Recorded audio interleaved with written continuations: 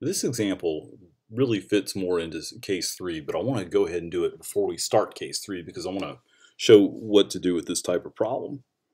Notice our denominator here is a quadratic, but we can't factor it because it's x squared plus 9. So what we have to do with this one is break it up like this. We can break it into 3x over x squared plus 9 plus 4 over x squared plus 9. And I'm going to go a little further and break it into two integrals like that. Whoop. So now both of these are things we can do, but they're both very different. The first one, 3x over x squared plus 9, this one we'll do with a u sub. Let u equal x squared plus 9. Du then will be 2x dx. And so x dx is going to be 1/2 du. And so this is going to give us, let's see, integral 3 x dx becomes 1/2 du. And this down here is x squared plus 9.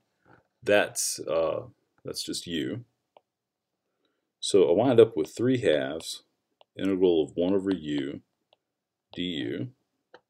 And so that's going to give me 3/2 ln of u, but I'm going to go ahead and replace the u with x squared plus 9, like that. Notice I left off the absolute values on this one because x squared plus 9 has to be positive. So it's not wrong to keep them on there, but they're not really needed. Okay, this other one, this other problem, this other integral, got distracted because my cat Squeak here jumped up on my lap.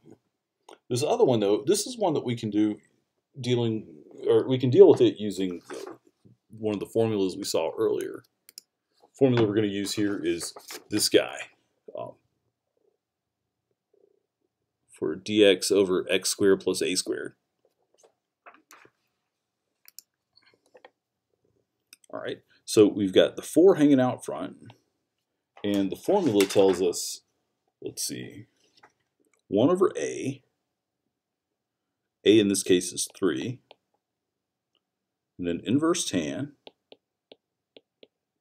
of x over a, so x over 3 plus c.